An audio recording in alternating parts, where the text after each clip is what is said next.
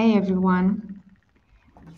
So right now I'm here with Dr. Ken Tindell, which is the CTO of Canis Labs. He obtained his doctorate in real-time system from the University of York and has spent many years in the automotive industry, focused on tools and technology for in-vehicle real-time embedded systems. And his talk is about CryptoCAN, encrypted messaging on Canvas. Of course, during the session, you can ask any question you might want on the question and answer tab or raise your hand and we will bring you at the end on stage. Thank you. Hi, everybody. So I'm going to talk today about how to do encryption on CAN bus. CAN was, of course, never designed for this, but it can be done if you do it right. So there's some very specific requirements for CAN bus, and in particular, the mainstream IT solutions for encryption don't fit very well. Now, encryption on CAN does help for some problems. It can keep messages secret, and it can ensure messages are authentic, which stops the spoofing and fuzzing attacks. But it's not a complete CAN security solution, so it doesn't prevent denial of service attacks, for example. So we have some very specific requirements for CAN communication. Number one, we must support the publish-subscribe model. This is how CAN works. There's atomic broadcast from a single server to many receivers. And the receivers, the subscribers, don't know much about the sender, and the sender doesn't know who is subscribing. CAN's are a distributed real-time control system. So all the messages must have bounded latencies. And number three, we must fit into CAN-size messages, which is small payloads, just 8 bytes on classic CAN. And we must fit any solution into limited resource hardware. We're using tiny microcontrollers, limited CPU power, limited RAM, and limited flash memory. And probably most important of all, we must support fast start communication. So a receiver must be able to start listening long after the sender has actually started broadcasting. So we're sending periodic messages, and a receiver may come in many seconds, or in fact may restart after a watchdog timer reset or something else, and must be able to start communications without any special dialogue or startup process. So if we have a look at the messaging stack for any encryption system, and particularly on CAN bus, at the bottom are cryptographic primitives. So an encryption algorithm, in this case, we're going to be talking about AES with 128-bit keys, an authentication algorithm, random numbers, and key distribution. And on top of that is the CAN messaging scheme. So we have plain text messages in, ciphertext out, and on the receive side, ciphertext in, and a plain text frame out. And then above the messaging scheme, we have application software, which calls into the messaging scheme for its messages, but it also calls into the cryptographic primitives for setting and managing keys. So let's have a quick look at those primitives. There are standard algorithms we should be using. We shouldn't be rolling our own encryption algorithms. So we've talked about AES 128, AES CMAC, which produces a message authentication code, which basically is almost like a signature to prove that the message hasn't been tampered with. That's a standard algorithm, and a random number generator. Now, the different implementations of those primitives, the gold standard is hardware security modules that provide all these algorithms plus key storage, secure key storage. But there are systems with on-chip accelerators for AES, and so we would roll software around that and then store keys in E² or Flash. And we can implement a pure software layer instead, where everything is done. AES, CMAC, and key storage is all done in software. So if we just turn to hardware security modules, I want to talk about the SHE HSM, the Secure Hardware Extensions. It's a common automotive standard for hardware security modules, and you find it on automotive automotive silicon, like the NXP device. It's been standardized by AUTOSAR, and it deals with key management is the key. So it has all the operations, but it manages keys with key permissions. So you can have authentication or encryption keys, but you're not allowed to use those keys for both. And there are secure key loading operations. So that's the key property, if you like, of the SHE standard. So If we implement SHE in software, so we have a software hardware security module, you can see the kind of sizes and execution times on this slide. So to generate a random number, 13 microseconds on a Cortex M0, here all these times. So it's about 13 microseconds to do an AES or an encryption operation, which is the key features here of all the other operations. And there are some variants if you choose to cache the round keys for AES, if you're familiar with the AES implementation. The code sizes are actually pretty small. To do it all in software, to emulate an SHE HSM software is about 4K of code. And it's about 2K of ROM tables. And the round key cache costs about 3K. So in many small devices, you can't afford the round key cache. But otherwise, the RAM usage is pretty small. So cryptographic primitives in the software are pretty easy. Now, the messaging scheme I'm talking about here needs only some of the SHM functions, encrypt, but it doesn't need decrypt. And it uses the generate and verify authentication codes and random number generator. So you can actually skip a little bit of code space there by removing the decrypt. Now, the sender creates a 128-bit message, which is an AES block, which consists of the plain text payload, the DLC, and a 60-bit message authentication code. So that adds up to 128 bits, which is one AES block. And then once we've generated that payload, we then encrypt it. So this is what's called a MAC then encrypt scheme. So the encryption process is we start with a plain text CAN frame, generate the MAC for it, and then encrypt that whole AES block through an encode process. That gives us a 128-bit encrypted message. But that doesn't fit into one CAN frame because that's 16 bytes. So we split it into two frames, A and B, and A is designed to have a higher priority than B so that it's transmitted first. So we transmit it with the same CAN ID. One payload carries the first half and the B frame carries the second. And in the identifier for the B frame, we set a 1-bit flag. So the CAN ID varies by 1 bit. And that flag means that A ends up as a higher priority CAN frame and goes first. So on the encoding side, we first of all generate a MAC, and we do that by creating a 128-bit message. And this isn't a communications message. This is a cryptographic signature message. So that consists of the CAN ID, the DLC, the payload, plus a freshness value, which we'll talk about later. We use the HSM, either our software or hardware security module, to generate the MAC. And that uses a standardized algorithm, the CMAC algorithm, which produces a 128-bit MAC. But we have to truncate that to 60 bits. And we take the top end bits. And then we encrypt. And the encrypt here is not just about using an encryption algorithm, it's also about using an encryption mode. So we take the previous ciphertext and we run that through AES 128 encrypt with the encryption key. This is our payload of 128 bits we're going to send. We exclusive all the results of that into the ciphertext. And then crucially, we feed that ciphertext back to the previous ciphertext. And that's why it's called the cipher feedback mode of operation.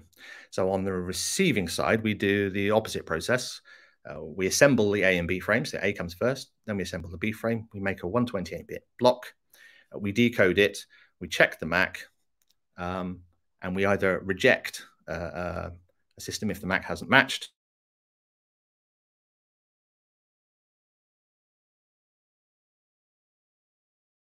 or we pass the plain text, and that's our application message back again as it originally was. So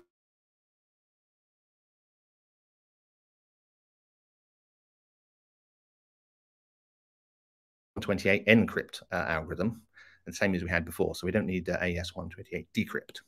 And we take our ciphertext, we exclusive all that with the previous encrypted, the previous ciphertext, and that gives us our plain text payload. Then we take our plain text payload, we run it through with the authentication key, the CMAC algorithm, to verify, and we compare the top 60 bits with the received 60 bits. So in that gray box is the original algorithm at the sender side, so they should match. If they don't match, they've been tampered with, and we then verify. So SHE provides generate and verify as two separate operations, and this is quite important. We'll come back to them in a minute. So that CMAC is the underlying algorithm. Generate takes that message and returns a MAC. Verify takes that message and a MAC and passes or fails. Now, the key must be given authentication permission. We can't use an encryption key here, so we need a pair of keys, one for encryption and one for authentication. Now, SHE Plus, which is a slight twist to the SHE specification, adds a verify-only permission, and this is really, really important because it means with verify-only set on that key, you cannot generate MACs. You can only submit them for verification. So that means subscribers can't messages sent by the publisher because they can only verify a MAC. They can't generate them. So this freshness value I talked about earlier, the problem with cryptographic messaging is replay attacks. So we're protected against forwarded messages, but if an attacker sees those messages, captures it, and then retransmits later, they aren't forgeries, so they will pass the MAC verification. And an attacker can know what those messages mean based on context, and then just have a little library built up and send one when needed. So we need to be able to prevent that. And the solution is to add a freshness value into that MAC calculation I gave earlier. So the freshness is known at the sender and all the receivers. It changes regularly. So it could be, for example, a global time value. And then captured messages with an old freshness value won't verify because the freshness value is different between the fake sender and the receivers. But that known sender and receivers is actually a bit of a problem here, because the freshness is the value used when the message is created. But at the receiver, if the freshness has changed from the created time to the received time, for example, the latency of that frame B may be relatively long compared to the freshness value changes, then we don't know. We can't verify it because the freshness value is different at sender and receiver. So the receiver needs to know the freshness value that was used in the past by the sender. And because we don't transmit the freshness value, we can only infer it. But the original freshness value must be relatively recent because CAN frame latencies aren't that long. So the solution is to use some extra bits inside a CAN frame. Now, every 8-byte CAN frame has 3 spare application out-of-band data bits we could use, which is 6 bits across A and B because they're both 8-byte frames. And the way it works is the DLC values of 8 to 15 all mean 8 bytes. So those bottom 3 bits of the DLC value can be used for application data. So in this scheme here, A and B carry the least significant bits of the freshness value. And then the receivers can actually work out, based on their current freshness value, and those bottom 6 bits, they can work out what the original freshness value was, and then do that verification on the inferred freshness value. And then the freshness value can be used as a sequence number. And so any verified but already seen values are stale messages, and they can be rejected as well. So that's the basic scheme. We should look at some performance figures as I gave earlier for the cryptographic operations. If you're in a hardware security module, they're done very fast in hardware. So here, this is all done on an SHE Plus software implementation of the SHE HSM. And you can see it's about 30 microseconds to create an AB pair, and it's about half that each to process frame A and frame B. So as each frame comes in, it takes about 15 microseconds or so of execution time, which is pretty reasonable. It's about 260 microseconds on CAN bus for each 8-byte frame to actually be sent. So this is a small fraction. The code is actually very small. It's about 1 kilobyte. Again, on a Cortex M0. And the RAM is pretty moderate. So each transmit context, which is for each source of CAN frames, or PGN if you're in J1939 terms, it's about 24. It's 24 bytes on the transmit side, and it's 40 on the receive side. And most of that is to store the previous ciphertext to run that CFB cipher feedback mode. So let's take a look back at our requirements and see how we did. Well, we've done publish subscribe. We just talked about that. That works just like CAN. The publisher doesn't know about the receivers. The latency of frame B is the latency of that encrypted message pair, because it's the lower priority one that goes second. So we have all of our timing analysis works just as before. We fit into 8-byte frames. We take 2 to make a pair, but it still fits within inside the classic CAN framework. We fit on a Cortex M0. All the figures have been given for that. So that's tiny microcontrollers with limited CPU power. And the CFB mode provides this random access so that we can jump into communication at any arbitrary time as a receiver. We will drop the first message because there's no previous ciphertext, but after that, we can pick up and decode all the messages we need to. So, just a few final remarks.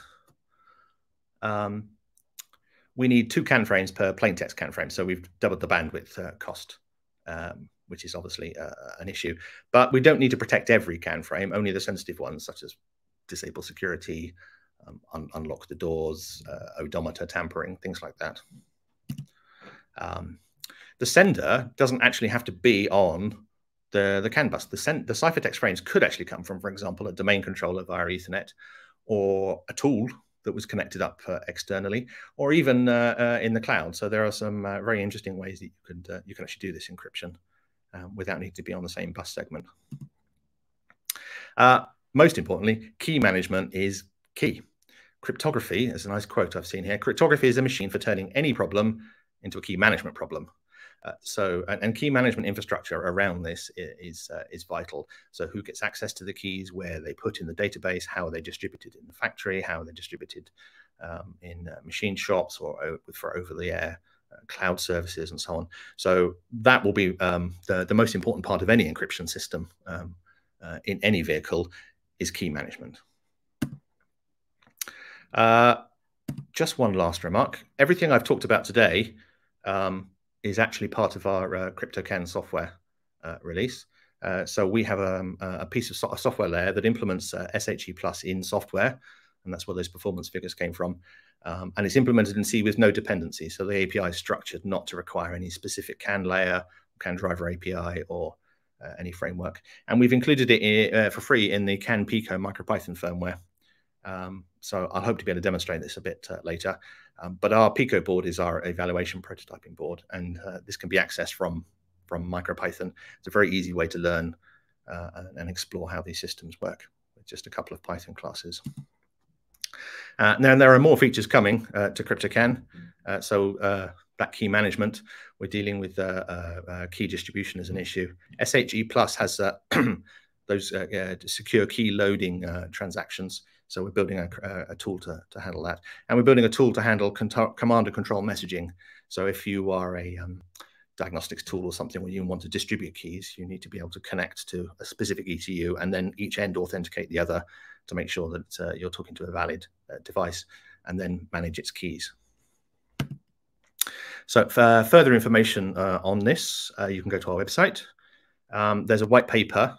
If you just take a photo of the screenshot and go to the URLs directly, you can download a PDF file of a white paper on encryption on CAN bus.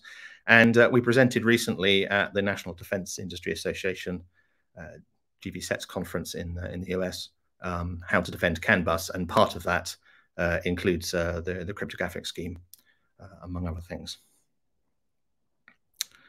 So that's my presentation. I think we're open for questions now.